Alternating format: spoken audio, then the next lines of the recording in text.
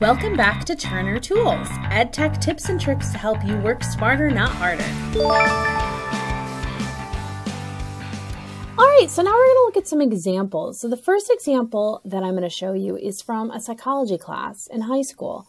And really the project was to create picture books that have really tough emotions and then how those emotions are dealt with by the students. And so this is an example that a student created called Bartholomew the Bear. And so everything that you see, the student created from the text, from the images that they found and added to Book Creator. So really great creativity we have here. And just in a different way, than maybe just in other projects. And so Gail the Greedy Grape was also an example from that psych class. And Billy the Bull in the Broken Vase was as well. Now we get into another project that I did, which was a monster research project, which could be viewed as kind of a bird project. But what we did with it was that we had each student choose a monster that they researched to find out all about it, to prove to the other students that their monster was indeed the scariest monster of all. So that's what we did with that one. And so in this case, Carter chose some real images that they all ended up sourcing at the end of the book. So we talked about being a good digital citizen and looking for images that were open source, as well as our information that we found. We also sourced that as well. So we talked about how you put books together and making sure that the text is large enough so that it is visible. So that is the Bewildering Kraken.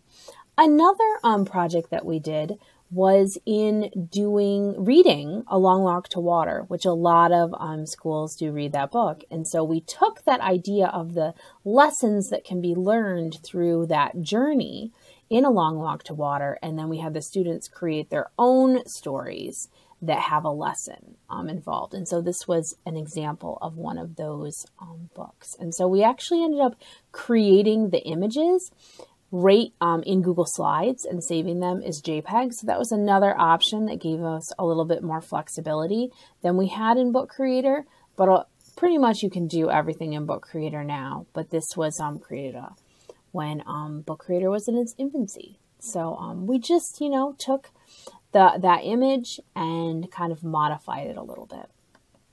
So that was that project. So the Yeti is another example of the monster project. Another project that we did was fracturing fairy tales.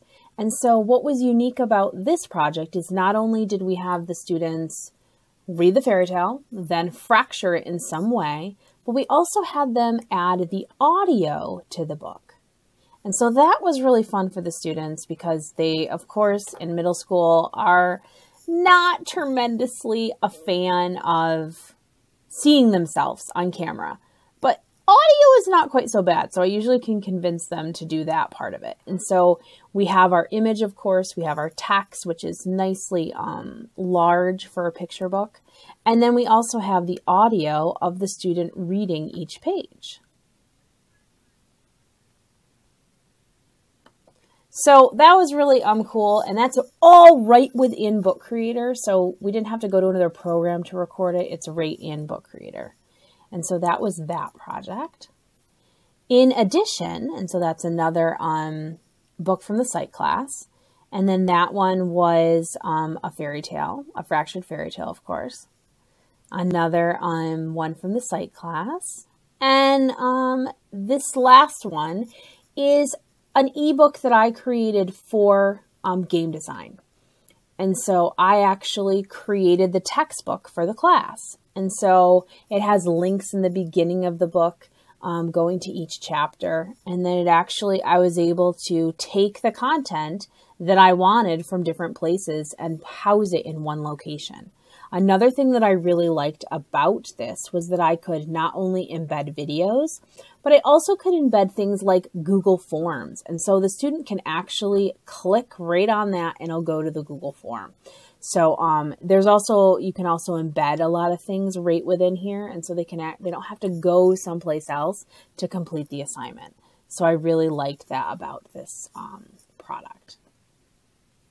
And everything that you've seen so far, I did for free. I did in the free version. Okay. So I have not paid for this product at all. So lots and lots of options. So then another thing that we can actually do is we can use it for professional examples. And so this was one during the pandemic that a librarian, Christina Holtzweiss, actually asked for people to write different chapters in this digital librarian survival toolkit. So it's crowdsourced by 34 librarians. And so as we open the book, we see a list, an index. Okay, so I can go to one of the items that I did, and I'm just going to move myself a little bit. I did the hyperdocs one. So I'm going to go to the hyperdocs, and so it's going to go directly to that page. And so now you can see that I have talked about hyperdocs, how you can do it, some of the different sources that you can use. And I have put links in, I've put videos in, I have put different sources of information. And then also each page has a click to return to the index. And so then, so that makes the book really easy to use and find the information that you're looking for. So that is a professional development thing that we can do with Book Creator that really, I think, leverages this product even more than you might think. So go to the Google Classroom and answer the question. All right, until the next video when we get down and we start creating some ebooks. Thank you for tuning in to Turner Tools. Remember to like and subscribe. I hope you learned something new to help you make awesome happen. Have a fabulous day.